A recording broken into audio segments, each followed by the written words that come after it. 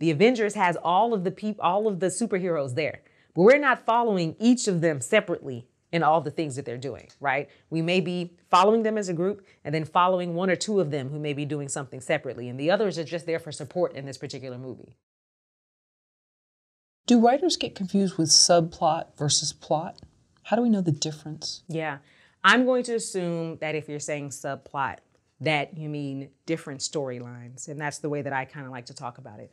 And I don't think I've seen too many people get confused with it, but not really knowing how to use them and make them impactful for each other.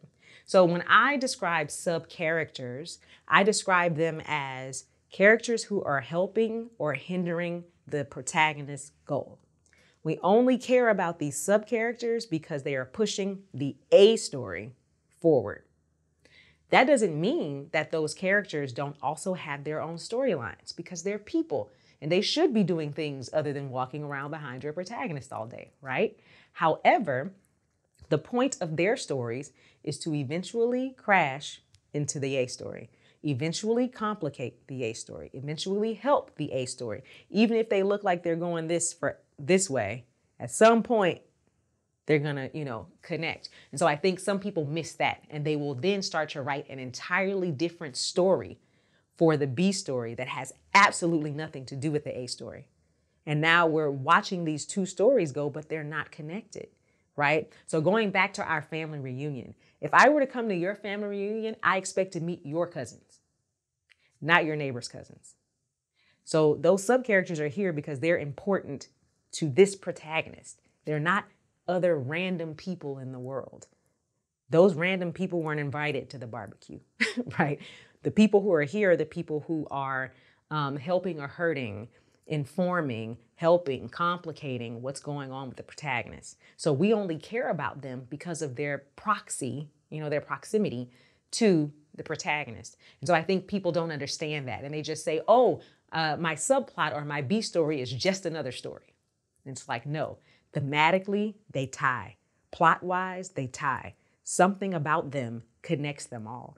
And a great example of that is Crash, the movie Crash, right? Mm-hmm. Because there are 50 million main characters, but they're all dealing with the same kind of themes, and they all eventually connect, right? So spoiler alert, they all eventually get you to this dead kid who is the brother of one of those people who was killed by one of the other people, right? So it all starts to connect. When we first start to watch it, we're like, why do we need to be following all these people? What is going on? But it's because their world is smaller than we think it is. They are all in the same world, and they will all affect that A story. So in that particular film, I haven't seen it in a little while, but I wouldn't say there's a standout protagonist unless we'll say it's Don Cheadle's character who is the detective, maybe. But instead, it seems like we just have a lot of main characters and they each have their own storylines, right? But the A plot is what happened to this boy, because we open up with learning that someone died. So the main plot is what happened to this boy. And then we go into all of these other stories to eventually come back to, oh, that's what happened. But then beyond that, the themes are about how we're all just people regardless of our differences. So it talks a lot about race and religion and all these other things. And so each of those groups of people is dealing with that theme on their own level. So that still connects them. They're not random stories that are being told. They're all connected. So if people can understand that about subplot, or like I like to call them storylines, your A story, B story, C story, D story, however many storylines you're going to have, they all have to connect and they all have to push your A story forward. Even if when they first start, it seems like it has nothing to do with that. Eventually, it all has to come back to this one thing, or at least thematically tie. And the theme is usually, again, going to be shown in your A story. So that means all of the other storylines are still going to thematically tie into them. Well, let's take this family barbecue. Mm-hmm. So let's say everybody's happy, everything's wonderful. And then there's another scene where there's a man in maybe a beat up vehicle who's delivering something, and it's his personal vehicle, and he's stressing out, he's in traffic, and people are cutting him off, whatever, and he's trying to be a decent driver, but he finally gets there and he's sweating and he unloads this cake for this barbecue, and when he delivers it, he finds out that one of the children there, that's actually his kid. And the wife and he have been estranged for years. And now this happy moment is awful because all the memories have come back and he hasn't seen his son in years because it was too difficult. Yeah. And so now this subplot has now come into the main plot. Exactly. Okay, I get Exactly. it. Okay. And so then how long does this sub character stay at that barbecue? Yeah, it depends on your story. Going back to what's the goal? Is the goal for him to have the realization of this was my family? Because if so, then that's the end of the movie. Everything got us to the moment that he arrived, right? If the story is about working on getting my family back or working on rekindling with my son or, whatever that was, then it could be the inciting incident that he shows up with the cake. It could be the midpoint that he shows up with the cake, right? So we've been seeing him. He had his goal. I need to deliver this cake. We're watching up until the midpoint, everything that he's trying to do to deliver the cake. I don't know what's happening with the other family, but they have their own goals and whatever they're doing, preparing for the barbecue, whatever they're doing, right? Or attending the barbecue and dealing with family drama because they're already talking about her ex-husband and blah, blah, blah, they're that kind of thing. So when he shows up at the midpoint, now things are redirected, right? So what's happening for the rest of the time? Is it stay here and work it out because this is the scene, right? It's pandemic, so people aren't doing a lot of different locations and blah, blah, blah. So do we stay here and work out the whole thing? Or does that end the barbecue scene and now we go into the rest of life as he's trying to rekindle the relationship? So depending upon what that goal is, then how long this barbecue thing needs to happen or this journey to the barbecue in the first place. And then what scenes we need after that for him to actually reach his goal.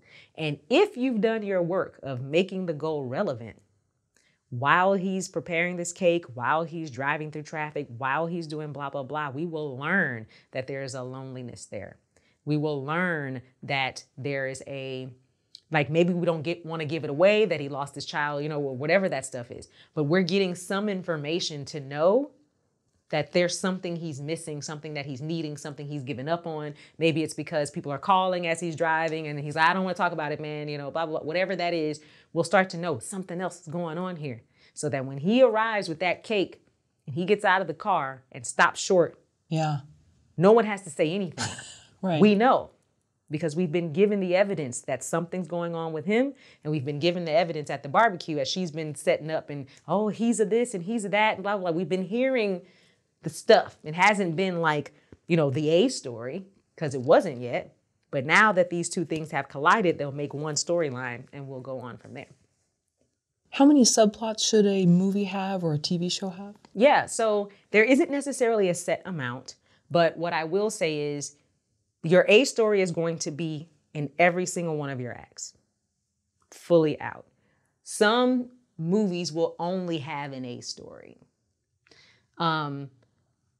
If you have a B story, it's now still all of the same amount of beats, but shorter, right? So if your A story is this long, your B story might be that long.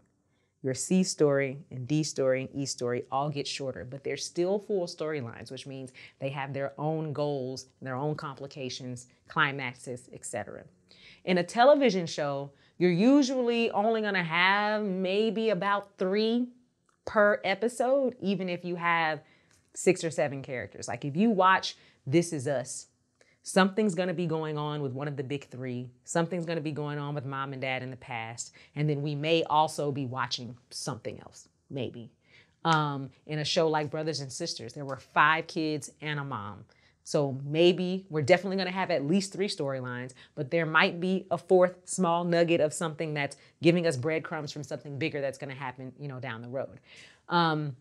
What I will say is in features, it's good to have at least more than one storyline depending on the genre. Most horror movies have one storyline. Stay alive protagonist. That's it. They're also usually only 75 minutes long, so we don't really have time to be following up on other people and whatever else is going on. We're just trying to stay in this one little thing. But other than that, it's good to have a B story because you want to break up the monotony of the A story. Because again, once we get into the second act, it's about reaching that goal. And if every single page is about what this one person is doing, that can become monotonous, right? It becomes like, get there or don't get there. We start to get a little impatient. So if you have something to break it up with another storyline, another full storyline, then that can kind of help keep the pacing up. I've seen it a lot in love stories. A lot of love stories will just have the love.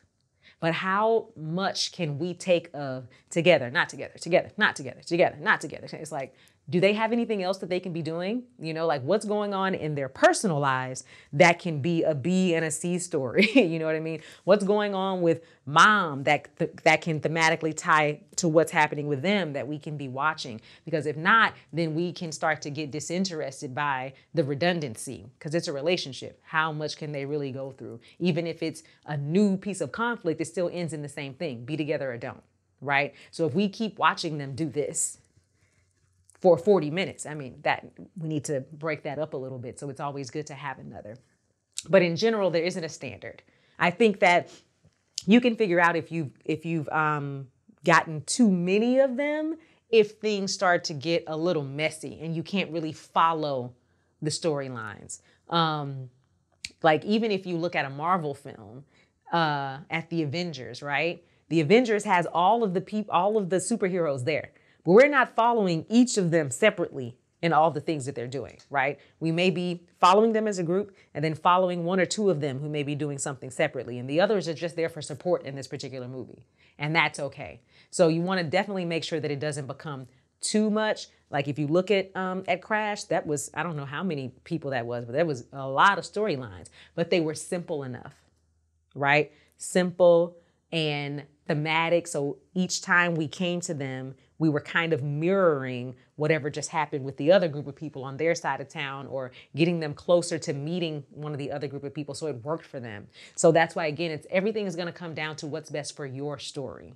So you have to be paying attention to that pacing. And am I spending enough time to understand what this storyline is? Or am I just dropping a couple of people every now and again, which now confuses us? So instead of it breaking up the monotony, it's confusing us and we have more questions. So you just have to, again, find another pair of eyes if you can't figure it out, right? Hire a script consultant like myself. There are plenty of us out there. Or have someone who understands story, at least, to read it to see how it's making them feel and what information they're missing.